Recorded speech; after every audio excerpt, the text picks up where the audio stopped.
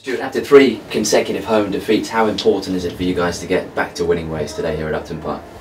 Yeah, it's a big game for us. Obviously, we need a result. Obviously, with the position in the league, so it's a big game for us all round. But the lads are looking forward to it. And what about playing against your old team? Because on the road, they're impressive, aren't they? They play a completely different type of football to what they play at Villa Park. Yeah, they do. They've obviously got forward attacking players with a lot of pace, and they're going to hurt teams. But so have we as well in that department. So we're looking forward to the game. It's obviously one where you need to get 3 points in. Obviously they're struggling with a few injuries as well, so we have to capitalise on it.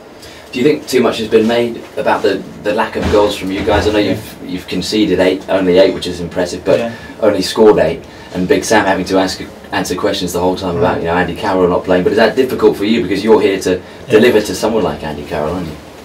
Yeah, obviously it's been a bit frustrating on the goals front, but the pleasing thing is we're creating lots of chances. I think the manager would be worried if we weren't.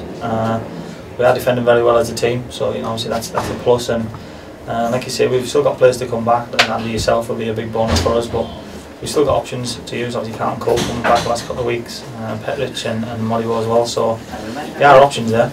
But like I say, we have to put the ball in the net, so because people will keep asking the questions.